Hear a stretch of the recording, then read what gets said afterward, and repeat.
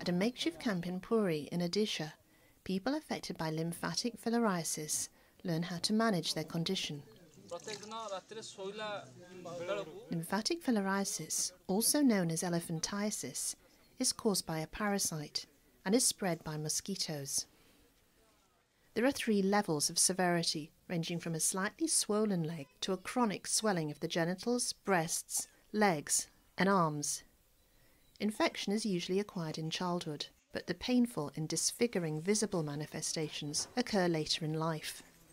गोड़ 20-25 वर्ष है गोड़ फुलिले 25 वर्ष फुलिले ज्वर जतले होउची दर्द पर जाउची दर्द आंठू दर्द होउची ये दर्द होउची 4-8 दिन सोउची मनर दुख थला अभाव थला थला अभाव से डाक्तर पाक जीवा टिके पैसा पत्र अभाव अवहेला हला जाई पाइलु बहुत गरीब लोक थली से सिना ट्रिप करी करी जाउंती In this village in Puri, 1 in 17 people has lymphatic filariasis. Even in its mildest form, it can lead to discrimination and stigma. संसार झील हो कि संसार करने जे संसार करने तो दी 3 ठाई प्रस्ताव आसला बाहर आज्ञा यही गोड़ देखिकी से माने पड़े पड़े जना मत दुख लगे मुझे डिसीजन नेली जे नाई मोर मैरेज हेनी बोली कारण बारंबार एमती जो आसिले मत टे खराब लगे तेणुक मना कली सी भी बारंबार 5-3 ठाई फेरिकी गले It doesn't have to be this way. An annual mass administration of drugs to all eligible people in endemic areas could eradicate lymphatic filariasis for good, providing it is done over a 5-year period at regular intervals.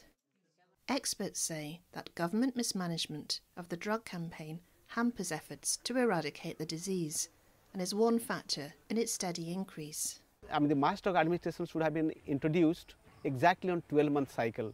So that cycle has broken. During the last rounds of MDA, there was a breakage in between twice. The breakage was almost like 13-14 months or 18 months. Do you think the irregularity in this supply has affected the program? No, I don't think it has affected. Because we are conducting the program every year, so the herd immunity is increased by that. Surveys carried out over the past 2 decades indicate that areas previously known to be free from filariasis are now showing low degrees of transmission. Elimination of the disease will only occur if there's an intensive government-led public awareness campaign. As it stands, the only education programs are done by charities in a very limited capacity. Whatever awareness campaign government does is not proper. They don't do anything on the awareness. And that is precisely the single most reason why it is increasing more and more.